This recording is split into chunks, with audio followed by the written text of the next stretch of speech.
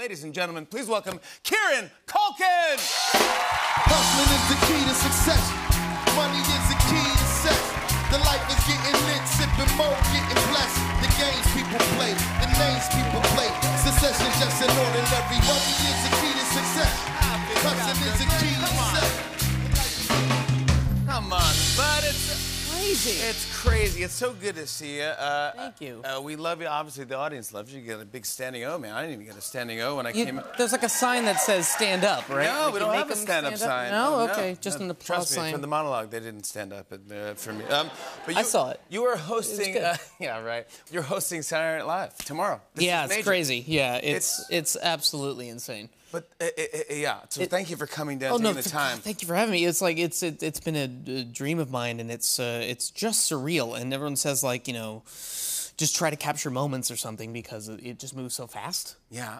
And I can't really even do that because there's just so much work to be done. Like we did a table read, and there was like 38 scripts, and I get about halfway through. Well, and it's the longest. It's so much work, but you know what's great is at the end. I always feel like at the end of the whole show when the band's playing the Weeknights. Mm-hmm. It's actually you're just hugging, you're saying goodbye. You're saying like that show's in the can. It's live, so it's just awesome and it feels great. And you're like, whew, all that work. A nice moment. I mean, you were part of the cast, and then you've also done hosting duties. Yeah. Is there like a huge difference between the two for you? No, I mean it's really? well, I don't remember. You know, I just kind of remember the ride, and I was so green and learning when I was just on the cast, but then hosting, you kind of going back to school and. The paint, you remember the smell of the paint from the studio? It's interesting. It's just... You're a bit out of an advantage, I would assume, because like as like the host, I'm given like so much stuff to do, but I also have never done it before, and I'm just told to like keep pace with everyone who's been doing it so well for so long. Just trust in Donna.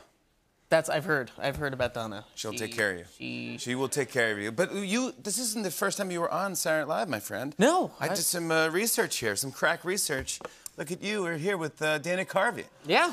This is 1991. That's me. And what do you remember about this? I actually remember quite a lot from that. I mean, by the way, it was 30 years ago, almost to the day. I had to look it up. My brother hosted in November of '91. Wow.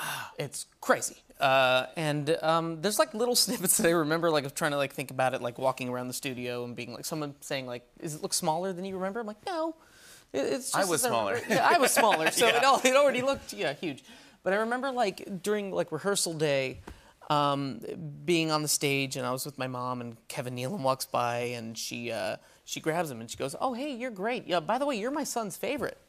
And he goes, "Oh, thank you very much. That's nice to hear." And I went, "Mom," because I'm 9, kids don't have a filter. I went, "Mom, I told you, he's my second favorite. Dana Carvey's my favorite." Oh my God!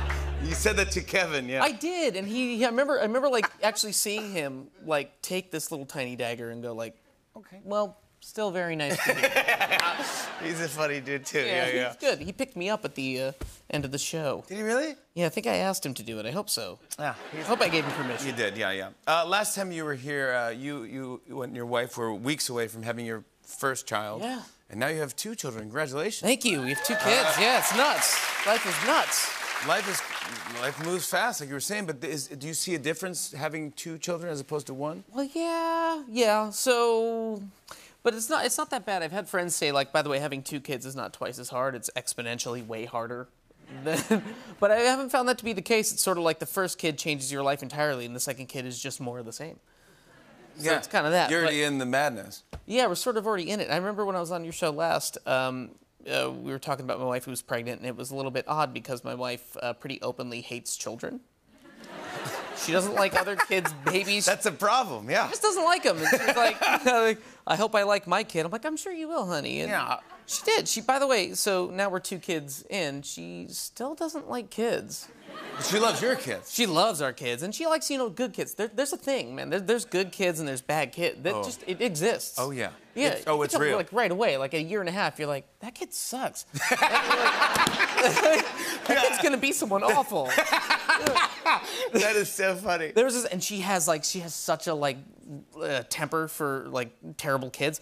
There was this one kid who my daughter was about 1, almost 1. she was just learning to walk, and you know, like at that age, you have kids. Yeah. Like when they're just learning to walk, they kind of like those things that you grab hold to and have wheels, so it like kind of helps them like learn to walk. So she was just kind of unsteady on her feet, and she went to this other kid at the playground. Like it was like a truck or something. Yeah. Kid was about like 3.5, something like that. And she grabbed his truck. Kid came over and goes, "No!" and he took the hands off, and he pushed my daughter to the ground. And my wife didn't see this. I saw it, so I got angry, and I ran over, and she's crying. I'm holding her. I'm trying to like keep my composure because you know I'm trying to reason with a 3-year-old. Yeah. So I'm trying to tell him you can't do that, and he goes, "Well, I don't want her touching my thing." I was like, "Well, that doesn't matter. You don't push people." And he goes, "I don't want her to touch him." And then I start going, "Oh yeah, well look at me. I'm touching your truck. You want to push me?" No. Oh my God. Yeah. You've lost your mind. And then I see my wife coming over, and I'm thinking she's going to be the voice of reason, right? Like I'm thinking she's going to calm me down. The moment I see her walking, she's going to calm me down. Instead, what she does, she goes to this poor little kid. She picks up his truck. She moves it like 5 feet from him. She goes, "You know what? Why don't you?"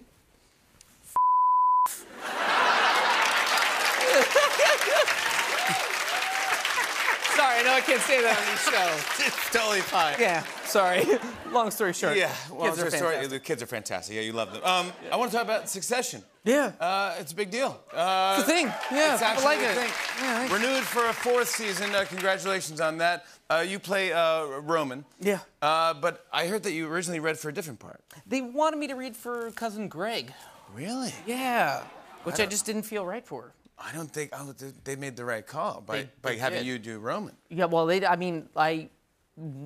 asked me to read for Greg. I knew I was wrong, and I kind of, normally in any other script, I would be like, okay, I'm not right for the part, I'm going to close it, I'm not going to continue reading on, but I just kind of liked the script, so I read on, I was like, oh, there's this guy, whose first line is something I can't say on your show. Yeah, you already did. I already did. Let's just go. You're good at that. Yeah, well, he says, hey, mother. There you I go. thought, well, I kind of like this guy. I like the do way it. he talks. I can do that. Yeah. I'm doing it nail on it, national buddy. television right now, getting bleeped. You nail it. You're so great in this show. I asked, I was like, can I audition for Roman? And the response back is, we're not auditioning for that part yet, but I just sort of put myself on tape anyway and sent it in. I was like, here's 3 scenes if you want to. Yeah, and this. Nick Braun is fantastic as cousin Greg. Of course, I can't the whole picture cast. anyone. Yeah. It's fantastic. The thing is great because there's certain people you love, but they're all bad, kind of. Yeah. In a kind of a weird way. Yeah, but that's okay. Like I like watching TV shows where the characters are terrible, and then there's part of me that feels like maybe there's something there. Like maybe they won't be terrible. Like I find myself rooting for Tom Wamsgans. Like I find myself like going like I really want him to stand up for himself and be like a really good guy, and then in the next scene he's using a human footstool. And go like, maybe he's just awful. Yeah, why am I maybe rooting it's for bad. this guy? I want to show a clip. Here's Kieran Culkin in Succession. Take a look. Okay, well we can talk about it over lunch, maybe. Not today, Roman. I have a date. Off with who? Montgomery Clift, the ghost Lori? of Christmas past. Who? Laurie. He's ex-DOJ. He worked the Arthur Anderson prosecution. I want to see if there's a back channel there. Laurie. And you said he wants to back channel you in the parking lot, or? Yeah, so the thing is, I am dating, and that needs to be understood. Okay, I get it. Yeah. You're drawing a line, or otherwise, Laurie will knock my jolly old block off if he can find his sword stick and fire up his motorized bath chair. Come on.